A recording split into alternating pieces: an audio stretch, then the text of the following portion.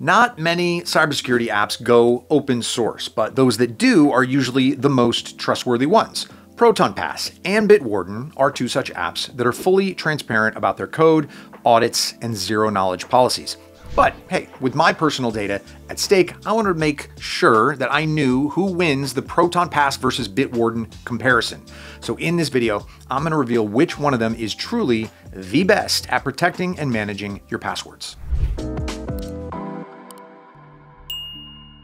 Now, regardless of who wins, you can check the providers in the description below and even get the best current deals if you decide to commit. As an app that stores all my passwords, a password manager must be secure and private. So while both providers are open source, Bitwarden is a US company, which is typically not ideal for privacy. Fortunately, the provider is aware of that, so Bitwarden owns a data center in the EU, which you can select for storage.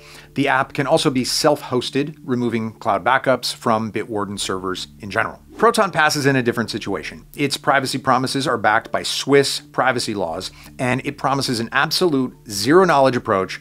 Now, considering that this is an app by Proton AG, the developers behind a wide range of open source privacy products, those promises have been fulfilled for over a decade now. On average, Bitwarden matches Proton Pass in almost every security measure, including regular audits, no breach records, zero-knowledge architecture, and end-to-end encryption.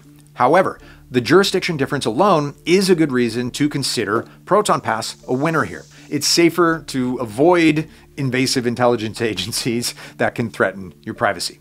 Now, on a separate tangent, what if you never used a password manager before? Is it easy to use? Well, Bitwarden and Proton Pass represent two styles here. Now, Bitwarden maintains a more classic UI. It looks closer to traditional apps from the Windows 7 era. Is it clear and understandable? Sure. Is it also a bit clunky to work with? Definitely.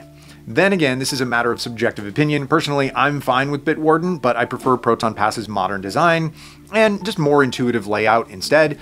It's much easier to navigate, and all features are organized within the app based on their relevance to the average user. If you already have experience with password managers, Bitwarden would be fine, but for a beginner, Proton Pass is clearly a better choice. Now that said, beginner or not, you're likely not wanting to overpay for your password manager.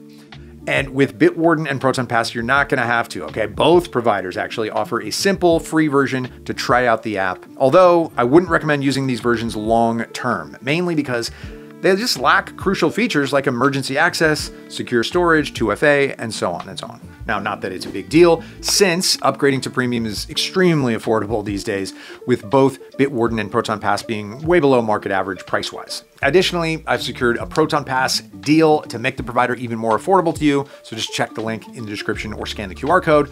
The discount code is already applied. All right, now let's look at the Bitwarden versus Proton Pass feature comparison. As I mentioned earlier, both providers are matched in terms of a lot of essential features. For instance, both offer a password generator to create unique passwords, a secure notes feature to store sensitive text files, an autofill to fill in password forms automatically, and two-factor authentication for additional security. These two password managers also support passkeys for passwordless login and can track leaked user data with dark web monitoring. So really, there's not much to say about those features. The password manager industry figured them out at this point, so they work perfectly well in both apps.